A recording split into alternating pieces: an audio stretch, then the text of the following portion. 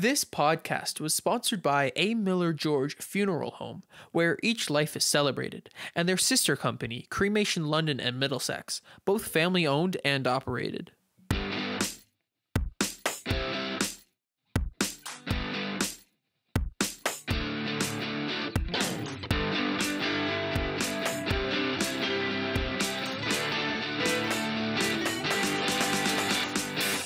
Well, good morning, good afternoon, good evening, whenever and wherever you may be tuned in. We welcome you back to another edition of the Vicar's Crossing podcast. The Vicar's Crossing is a virtual space where faith intersects with the public square. And we're back again for another COVID edition of the Vicar's Crossing. We've been enjoying having an opportunity to do this on Zoom over the last few weeks, and we're going to continue that format as long as we can. So it's great to be able to connect with people that are outside of our area as we are doing today. So we're going to be welcoming our special guest here in just a minute. My name is Rob Henderson, and I'm the rector and priest at Holy Trinity St. Stephen's Anglican Church here in London. And my name is Kevin George, and I am the priest and rector at St. Aidan's Church here in London, Ontario as well, and it's good to be back here with you. And I'm Ian. I make all of this sound not bad. Crappy. Yeah. It's a monumental task we've given him, considering it's Kevin and I. And we want to say hi to our sponsor, A. Miller George Funeral Home, where each life is celebrated, and their sister company, Cremation London and Middlesex, both family-owned and operated. And we welcome to the Vicar's Crossing today our special guest from San Francisco. Sara Miles is with us. Hi, Sara. Hi. Thanks for having me here. Great. It's great to have you. We're thrilled. We're thrilled. We're going to get Kevin to do a bit of a formal introduction coming up here in just a couple of minutes. But before we do that, we just want to check in with each other and see how everybody's coping and making out these days. So, Kevin, what's going on? Oh, gosh, what's not going on, Robbie? We're all taken up with the events in our world right now. What's happening in Sarah's country in the United States has sort of gripped all of our attention. And we're not without our own issues here in Canada, as many people in Toronto have been dealing with the death of that young woman, Regis, who was in a conversation with a police officer when she came off a 29-story balcony. And we, as a community, are trying to find a way to respond. So I don't know, Rob, what I'm at is I'm trying to remain sane in the midst of a world which seems to be gone mad. But at the same time, I think that these voices that are now crying are long overdue. And I think it's time that we begin to hear that. I was pleased to see our bishop tweet last night about the need for a call for us to be accountable, to repent for the ways we participated in systems of racism, and to hold up those who are those voices that right now are trying to speak out. So, yeah, that, and I guess the other news is that you and I got yesterday, which is we know we're not going to be back gathering at any time soon, not until at least September. So, right, yeah, we got that news from our House of Bishops that the decision was made to keep our buildings closed until September. But again, we emphasize buildings closed, and there's a lot of great ministry still happening, and churches being church, and there's things going on. But there's an understanding that people are disappointed, and they miss their communities, obviously, and they miss the opportunities that we have to gather, which is what we do, and to worship together. But this is where we're going to be, and we're going to continue to do the work that we're called to do in our communities. And I know, in your area of London, in my area of London, there's still vulnerable folks that we need to be in touch with and make sure we can do what we can do to get our folks in the churches alongside them and walking with them too. So we're going to continue to do that. Yeah. Ian, how are you making out, buddy?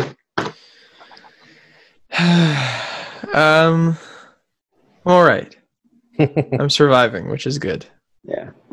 Yeah. I was thinking we kind of come to this place and acknowledge it'll come today with heavy hearts, maybe heavy souls. A lot's been happening over the last months, but certainly over the last 24, 48 hours. And so we'll try to unpack a little bit of that today and talk to Sara a little bit about that too, and get into that a little bit on the Vicar's Crossing. So Sara, we're thrilled to have you here, and we're glad you're here. We're going to do a little thing with Ian, because one of the things on the Vicar's Crossing that we found over the months that we've been doing this is despite Kevin's and I's desire to be out in the public square, it's really people want to hear what Ian has to say.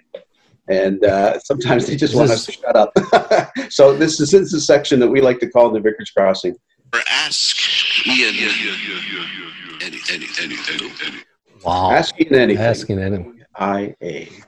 So do we have a question for Ian We today? got a question today, buddy, and this one is, Sarah, this often goes from the deeply profound to the absolutely silly and ridiculous. This one airs towards silly and ridiculous, and maybe you know the answer. I don't know if Ian knows the answer or not, but the question for you today, sir, comes from Claire Stewart, who is a priest out in Edmonton, Alberta, where she is the new vicar, interim vicar at the cathedral there. And she says she's just moved there from rural Newfoundland. Mm-hmm. She says, we live in rural Alberta now, and we can hear cows at night. Mm-hmm. We drive by cows daily. My wife, Jennifer, has asked me today if cows can run. Ian, do you know the answer to that? Can cows run? If they're nominated. I would think so. I don't see why they wouldn't run. Let's put it that way. There's no, I don't know. Where would they be running to? I don't know. They have nothing to run for. What if they're running from something? Maybe. Running from? I don't know. Have you ever seen a cow run, Sarah? I have seen a cow run. I believe that the male of the species, there's a sport dedicated to it. Ah, very true. Oh, yes. Yeah. See, right. There you go. They're running pretty hard there. That's the truth. There we go. See, Good. So there's the answer. We couldn't count on Ian, but we have quality guests here who can answer these questions for us. The most expert. Yeah. You got the craziest one we've had in months, Sarah. Yeah, that's right. Yeah. It's great. Well, Kevin, would you please introduce our special guest today? Because we're just thrilled to have her on board with us. I will do. I will be my pleasure. And I'm very excited because I think, as I called it online, of fanboying, geeking out as church geeks to have people like Sarah on this podcast. Sarah is an author whose books include Take This Bread, A Radical Conversion, Jesus Freak, Feeding, Healing, and Raising the Dead, and City of God, Faith in the Streets. She served as director of ministry at St. Gregory Nyssa Episcopal Church in San Francisco for 10 years and is the founder and director of the Food Pantry. You'll find Sarah, when it's not COVID time, speaking all over the place. But nowadays, we're all doing this from our homes. She preaches, she speaks, she teaches, and she leads workshops around the world. Her political reporting includes the book, How to Hack a Party Line, The Democrats in Silicon Valley. And her journalism has appeared in the New York Times Magazine, the New Yorker, and National Public Radio. And it is our distinct pleasure to have on our podcast today, Sara Miles. Welcome. Thank you. Thank you so much, Kevin. I'm really happy to be in conversation with all of you. Thank you. Well, let's go to the most immediate thing first. Being as you are as articulate as you are about faith in the public square and how we might be present. We'll start by saying his name, George Floyd. The outrage over the murder of George Floyd has erupted in protests across America. In fact, here in Canada, as far away as New Zealand, people are taking to the streets in outrage over what we all witnessed. A couple of days ago, you shared an image, which I'll have Ian put into this when he edits it up. The image was an icon, which was fashioned by Mark Dukes, I believe. Yes, that's right. And your tweet said, "Fuck the police in Jesus' name," which somehow or another gave me comfort. And to know that somebody is speaking out that lament and that cry. And I know many are. Your voice is added to them. Can you tell us what you've been feeling since witnessing what we all witnessed with George Floyd, and how you're feeling, and perhaps a little bit of what's the situation where you are right now and how are people responding?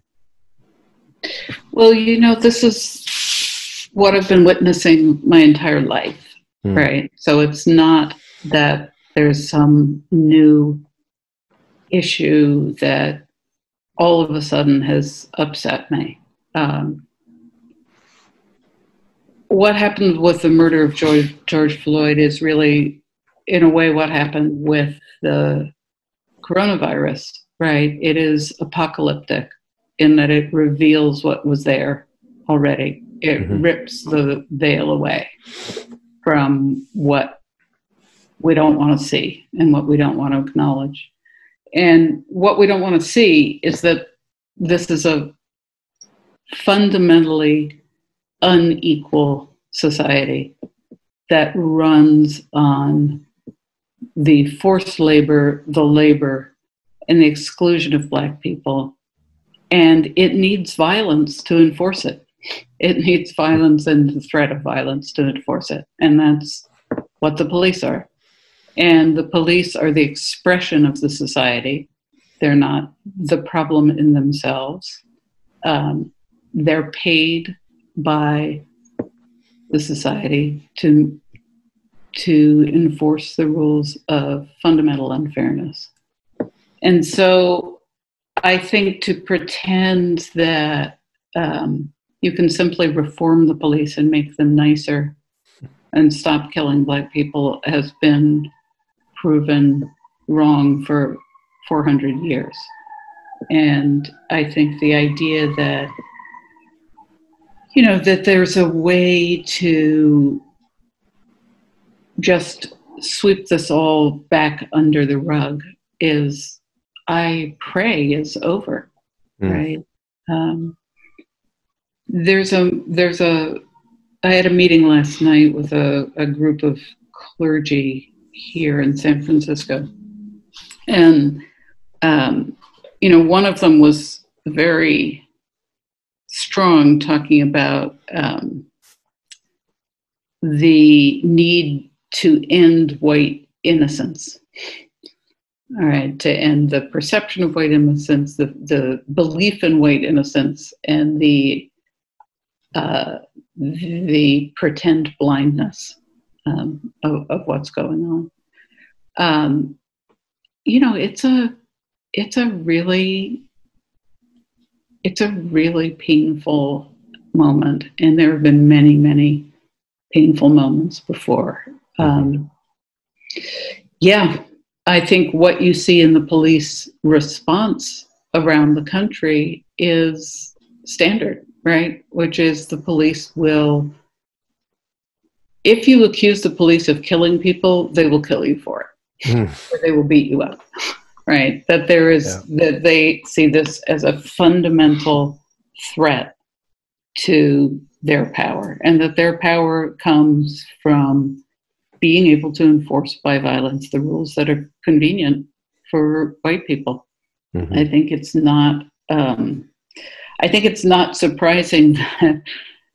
It's slightly satisfying, but not entirely surprising, that all the white liberals who want to distinguish between the good protesters and the bad ones, if they venture out, they're getting beat up too.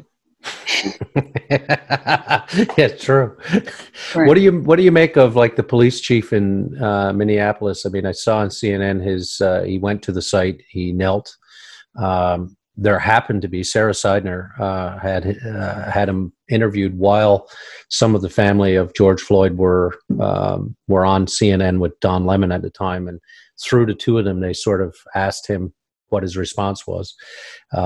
I was taken by the fact that he took his hat off every time he spoke. He clearly, as a person, had empathy and wanted to show that. And we've seen other displays across the country, of course, of people, Flint here in Flint Township and nearby in Michigan, of the sheriff marching with the people. What do you make of that? Does that give us some hope? What would the prophet Amos say about that? What is true repentance? Right?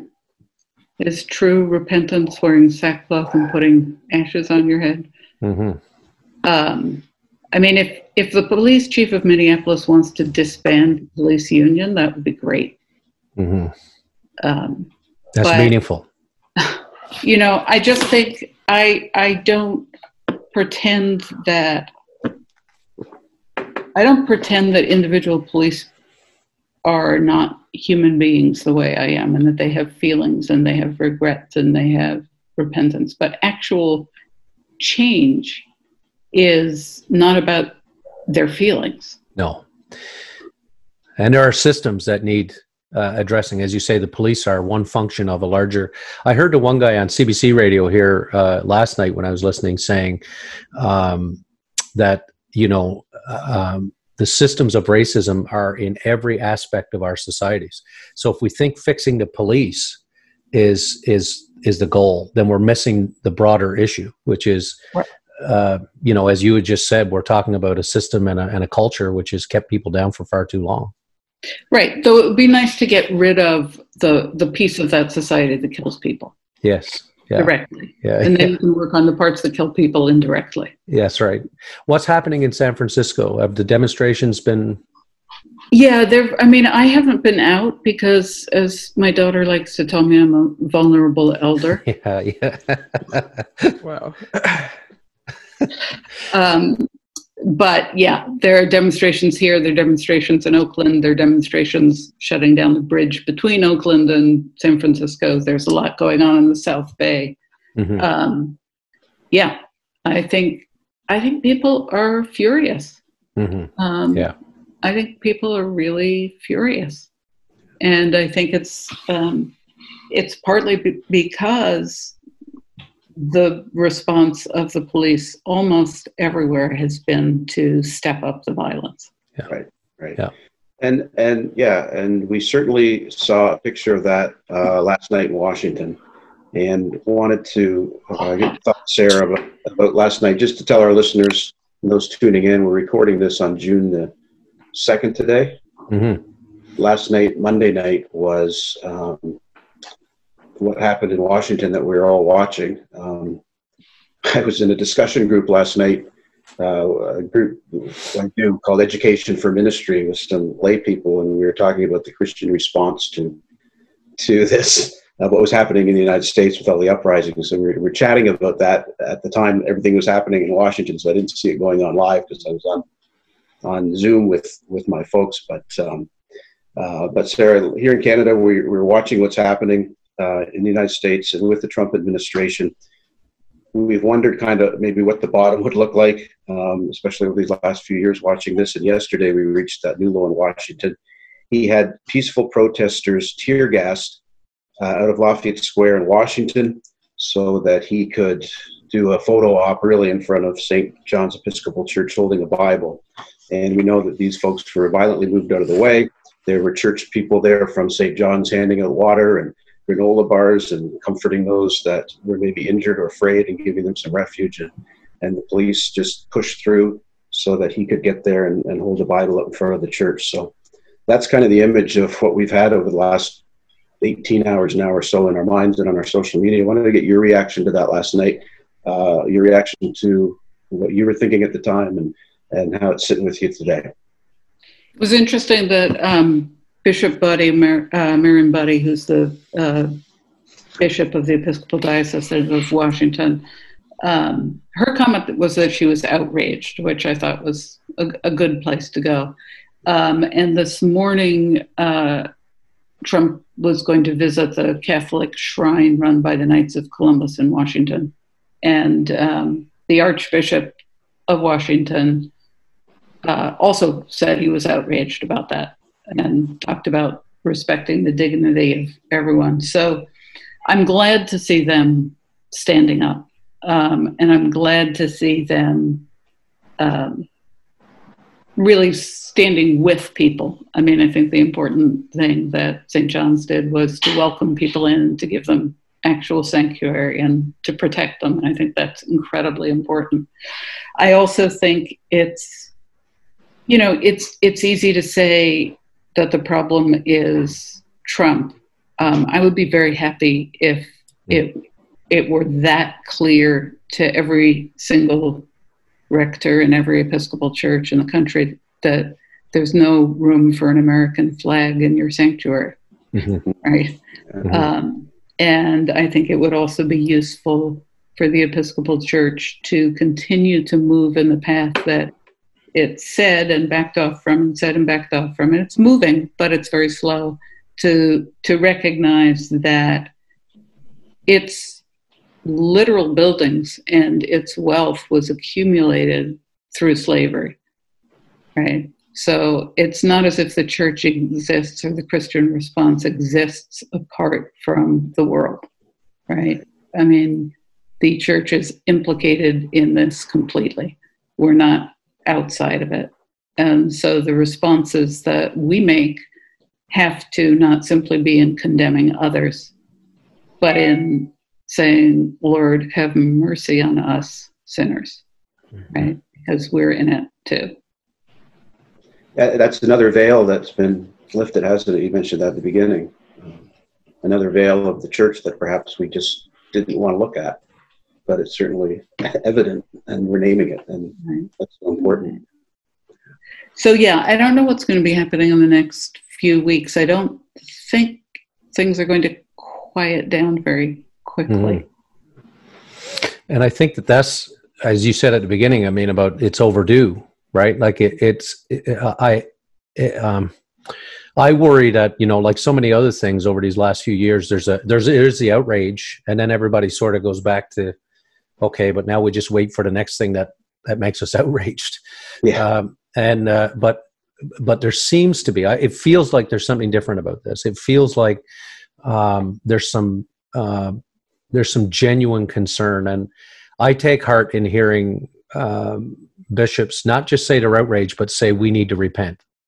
And we need to hear more of that, right? We need to hear more of, you know, I've been trying to reach out to people and in the Afro-Canadian community who I know and say, what do I need to do?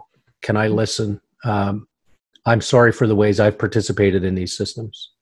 How can I be present? Yeah, you know, I would like to give a plug for a book. I don't know the author at all, but I think it's an excellent book. It's called Dear White Christians by Jennifer Harvey. Yeah. And what's really interesting to me about that book is the historical study she did of churches that were asked to do reparations and basically refused, right? White churches that basically refused. And it's really compelling because I think the argument that she makes is when a great wrong is done, it's not simply about saying it, it's about repairing it, right? And how do you actually repair and make amends to move forward? And I think so often what the church has tried to do is to move, you know, to sort of gloss over the actual wrong that's been done and the responsibility of the perpetrators to do something about that, and to say, why can't we just be reconciled? That we can just be reconciled by being sorry. Right. And again, I think the challenge for the church, as it is the challenge for each one of us as individuals or our own parishes or cities, is not just to say we're sorry, not just to say there's a problem and we recognize there's a problem, but to say what can we do materially and spiritually to repair that. Right. Yeah, here in Canada, how it sort of comes as I listen to you, I think about we've just come through in these last few years a truth and reconciliation time with our First Nations and our Indigenous peoples, and what you're saying rings true. In the church, we're happy to hear those read, and we're happy to hear what the recommendations are, but we're not necessarily so happy about what that means for us in terms of real action and really putting meat sort of onto it, and knowing that it's going to, to use a Dietrich Bonhoeffer, it's costly discipleship, that, you know, it requires, and I remember, you know, we were suffering in this diocese under a really large lawsuit, totally justified, and it was a $3 billion thing. It got settled by the government paid it out, and each parish was then responsible to pay a certain amount of reparation for that. And I remember at the time in my parish, when this came to parish council, and it was a sum of $3,000 or something, the vitriol and the anger and the outrage of, why are we paying this? This has nothing to do with us. You know, this was, this was some other time, you know, and until we can cross over that hurdle you know, where we, and so I'll be interested. I'll be getting that book. I mean, it sounds like, because it's that sort of mentality, I think, that all of us need to sort of take some minds, particularly those of us in leadership. If we're not prepared to say it, how in the hell do we expect people who are leading to take that on? Right. No, it's a very interesting study, including, you know, how they formed these study groups and actually how the process of going through that was part of it, right? And how it really changed people's approach. Yeah. All right, just to switch gears a little bit, it's been an interesting thread here on our podcast lately that the table keeps coming up. The Eucharistic table, but also our tables, and the tables where we celebrate Eucharistio, in a sense of, you know, in all the places. A few weeks ago, we had Matthew Koenig on, and I don't know if you've seen his book, which is called Hospitality in the Age of Muslim Immigration, Hospitality and Muslim Immigration in the Age of Fear. Sorry, I'll get it right in a minute. And he talked about, rather than building walls, extending well-laid tables where all can flourish. And just last week, we had Diana Butler-Bass on, and we continued in a way that conversation, because she was talking about the sort of contrasting images of empire and pyramid building, as opposed to, you know, again, dining together, breaking bread together at tables. Your own story, your personal story of conversion is profoundly about being fed and nourished, and the ministry that you've lived since that has really been a lot about that. Your coming to faith is rich with the imagery of dinner, of food, and particularly as it relates to the Eucharist. You wrote in your book, but as well as an intimate memoir of personal conversion, mine is a political story. At a moment when right-wing American Christianity is ascendant, when religion worldwide is rife with fundamentalism and exclusionary ideological crusades, I stumbled into a radically inclusive faith centered on sacraments and action. What I found wasn't about angels or going to church or trying to be good in a pious, idealized way. It wasn't about arguing a doctrine, the virgin birth, predestination, the sinfulness of homosexuality and divorce, or pledging blind allegiance to a denomination. I was, as the prophet said, hungering and thirsting for righteousness. I found it at the eternal and material core of Christianity: body, blood, bread, wine, poured out freely, shared by all. I discovered a religion rooted in the most ordinary yet subversive practice, a dinner table where everyone is welcome, where the poor, the despised, and the outcast are honored. I just wonder, for some of our listeners who may not be as familiar with you as we are, if you can share a little bit of that conversion story with us. And further to that, I guess, that was a number of years ago. In terms of talking about that sort of right-wing ascendancy. We've now seen this populism the world over, and this use of populism to divide us. Why does that subversive practice still resonate? Why is it perhaps even more critical than ever? If you could share. Well, you make me really miss communion in a church in the flesh. Yeah. I do, and I really miss that enormously. And again, I think my own conversion story is not necessarily it's not the one that necessarily is a model for anybody else, because God has a bizarre sense of humor and works in strange ways. But for me, really, I wasn't interested in going to church. I didn't have a vision of going to church. Wasn't a seeker. But I went into the building and took communion, and it was the complete physicality of that, very material, very real, actual bread, actual wine, that sort of knocked me upside the head with a mystical experience. So I have enormous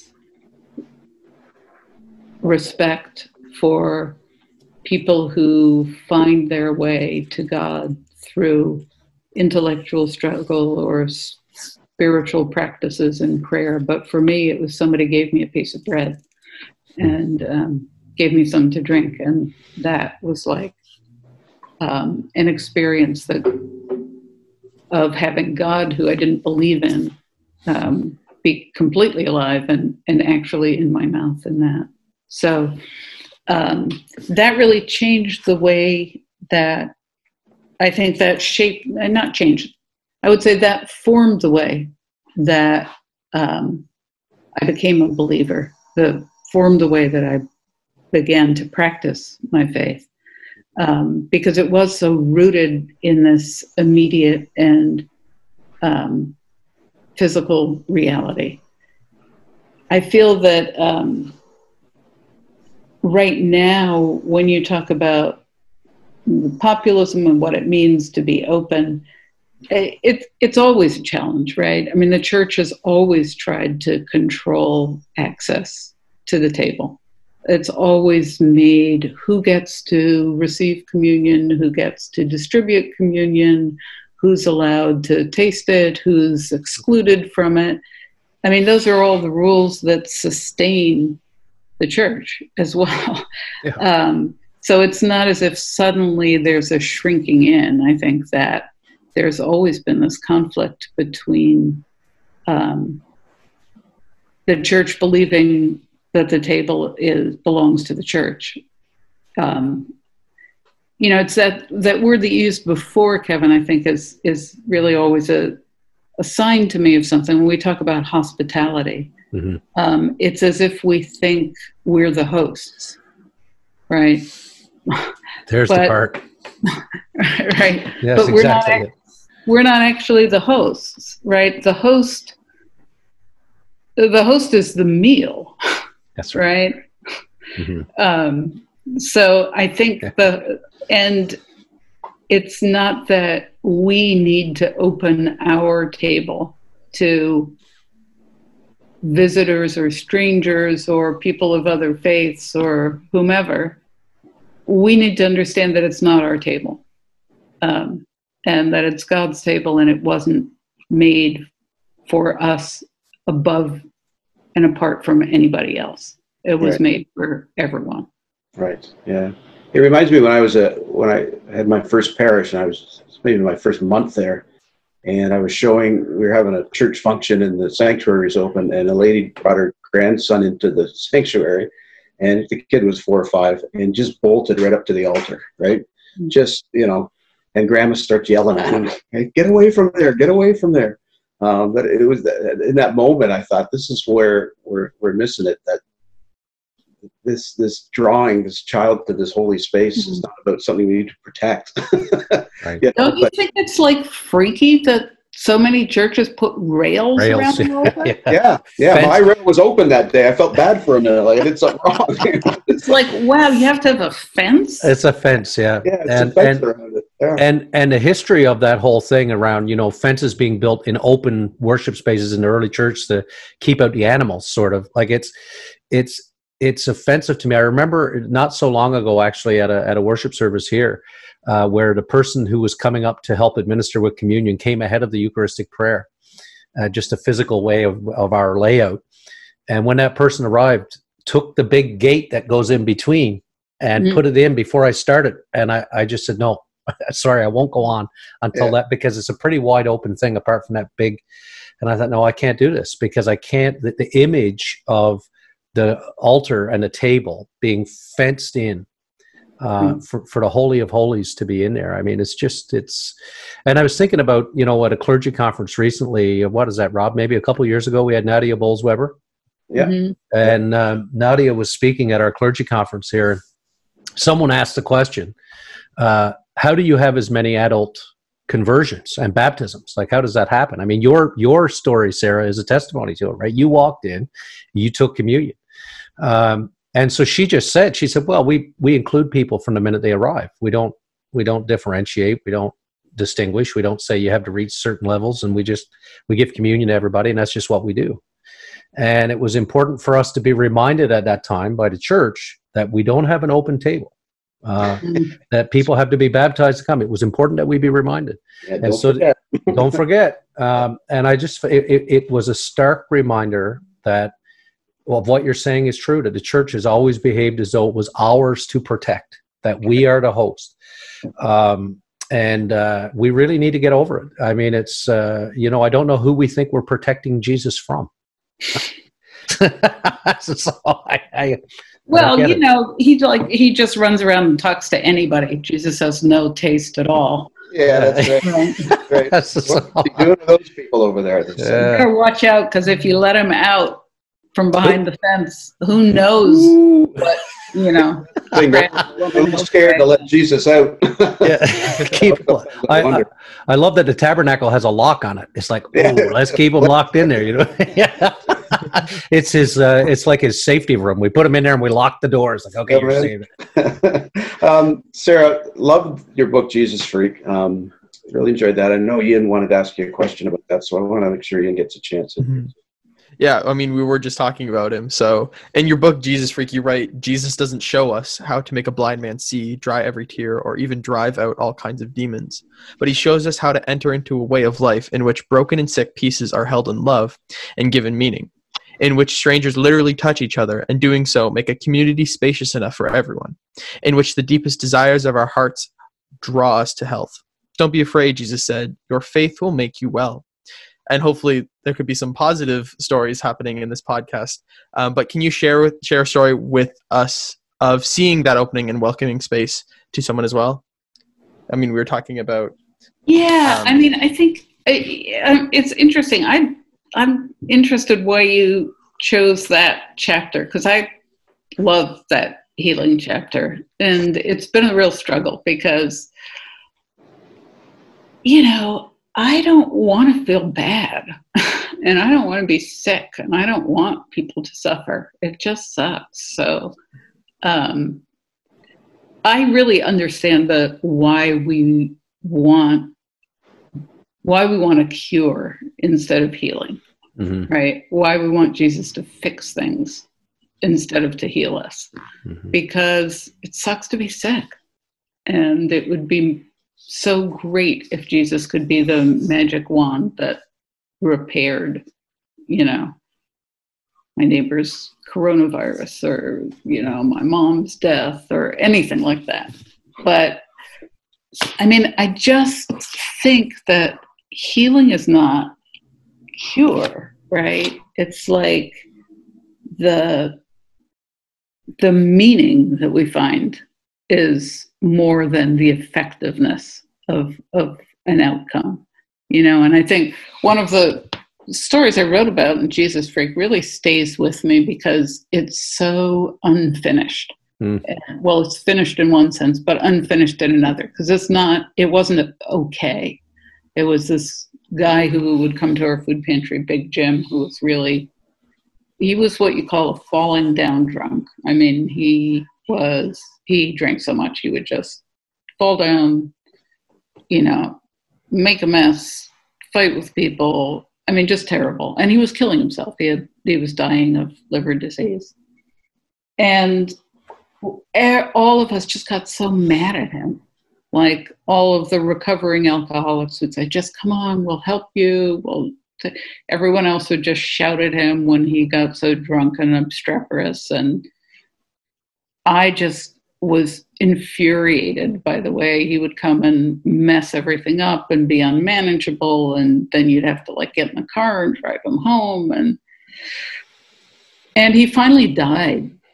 He died of alcohol poisoning. And it was a struggle, and it was just amazing when we gathered together for his funeral to see that how many people were connected to him, not connected to him in a blissful way, like they were pissed off at him. Yeah. But it was as if he kept coming back to this place where he had conflicts with people because somehow that was healing for him. He wasn't fixed. He wasn't cured of his alcoholism. He wasn't cured of his liver disease. We weren't cured of our irritation, but we were being held together in something. And it was amazing to understand that he felt he belonged there.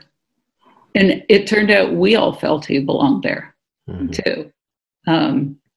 Just in and around the conflict. And the meaning of the belonging was what mattered. He found his open table, sounds like, Yeah, and he made it for others, right? Yeah. I mean, And I think this is what happened over and over at the food pantry. And I think just because it was, the great blessing of the food pantry was that it was totally unmanageable, which allowed God to kind of manage it. Because it was just a mess. You couldn't, every single person who worked there would come up at some point with a new stab at trying to do a set of rules that would make it manageable, and we never could. Yeah, God does cool things with chaos. Right. But it wasn't chaotic. It was just, it didn't work by the rules of the world. Right. You weren't supposed to have a place where you had the little old Chinese ladies and the big black guy and the gay gym rats, and it's just like we weren't all supposed to be doing this together. Right. And we all brought our own selves and our own sins and our own bad habits and our own sweetnesses too. But it was a place that operated by a different logic, right? The logic of what you call the table, or even what you mean by healing, right? Which is, when you think like that God's basic work is restoring the world to order, I think it's very easy to think of that order as a kind of, like one of those zoological charts or a grid of a city, and everything will be perfect. But God's sense of order is very different. Yeah. But it's a wholeness that you see.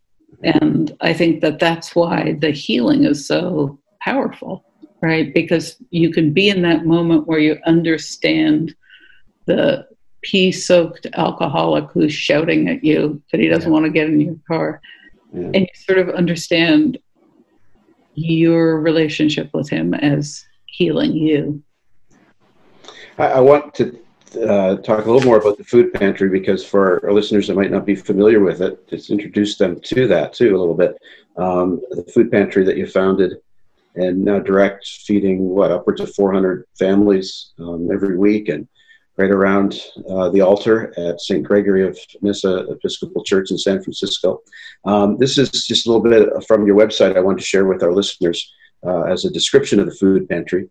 At the food pantry, we believe in building community by empowering people to work together and share food with neighbors. The food pantry is short on bureaucracy. We don't ask hungry people to fill out forms or prove they're deserving. We're strong on participation. Most of our volunteers are folk who come to get food and stay to feed others.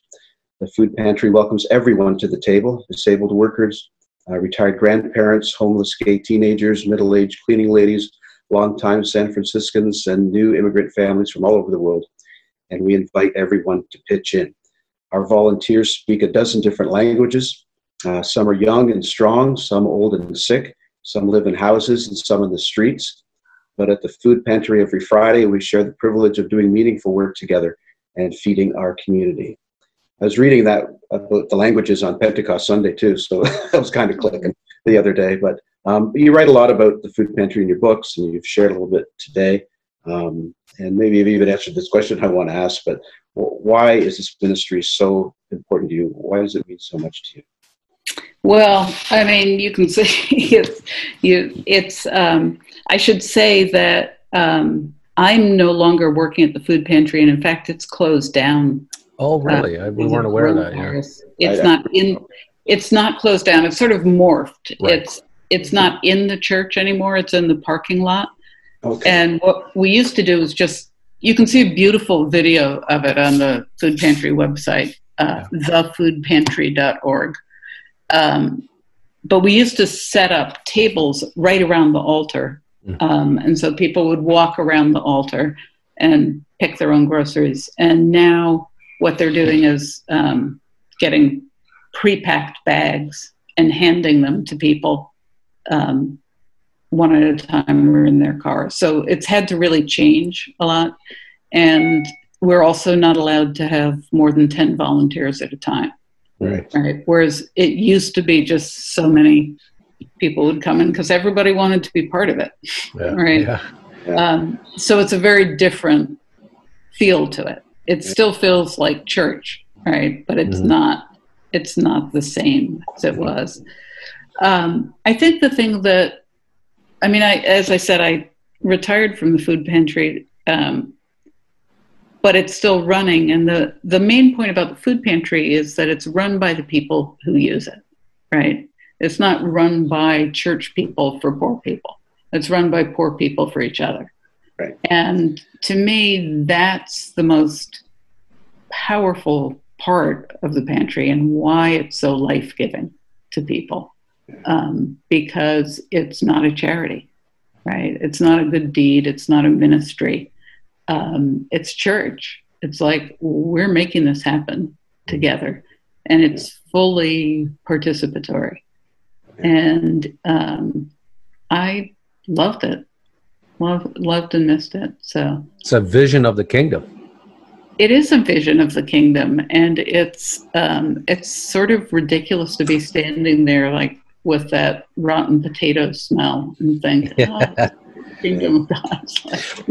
And how powerful that is, the rotten potato smell right around the altar, right around the table that we were talking about earlier, right?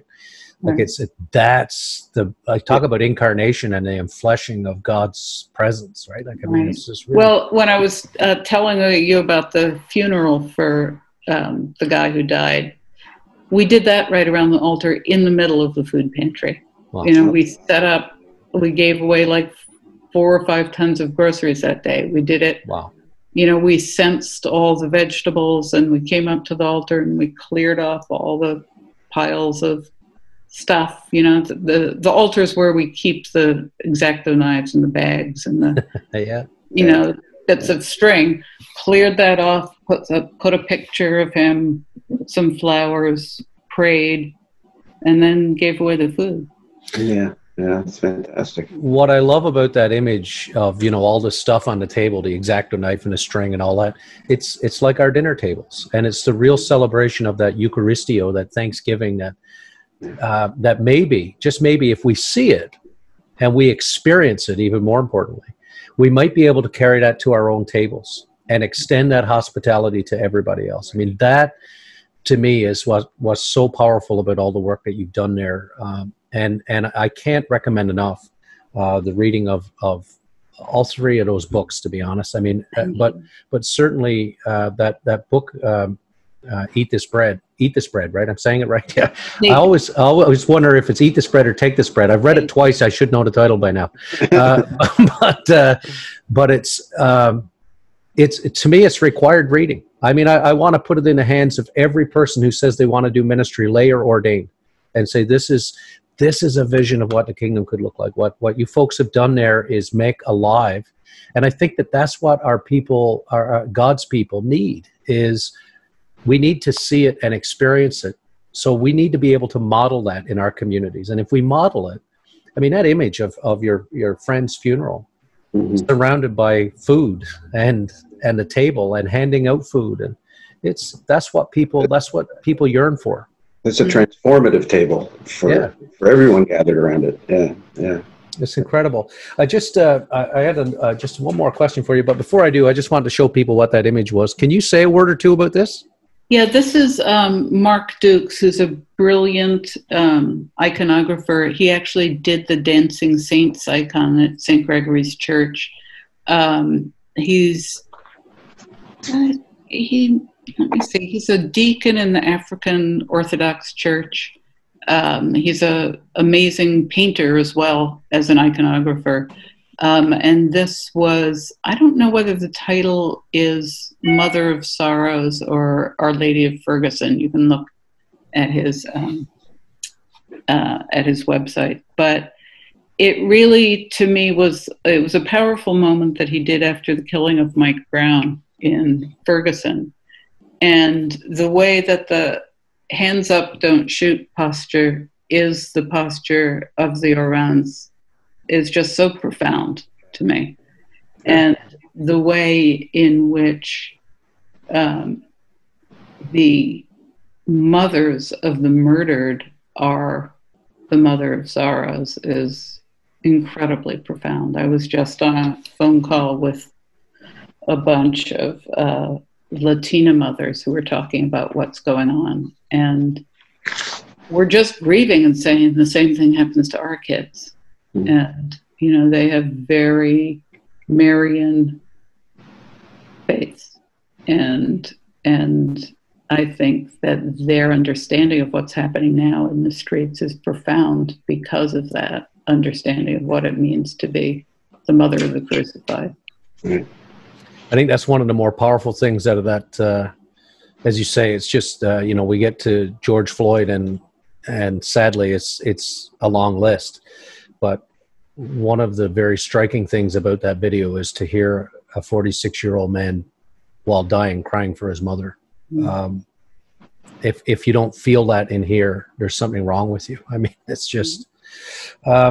Anyway, look, we could. I mean, if you'd let us, we'd keep you here all day, but I don't think you will. So, so I better say we got to wrap it up. But before we wrap it up, we got a couple things we need to do. One of them is fun, and the other one is to find out what you're up to now, because I know this COVID time means you're not out speaking, but you may be doing some things online, or you may be doing some writing. You're a very creative and giving soul, and I just wonder what you're up to now. What's the next project? Is there anything we should be watching out for? Well, thank you. I don't feel particularly creative. I feel like everybody else stuck in the house and sort of wondering, oh my gosh, when is it going to be over?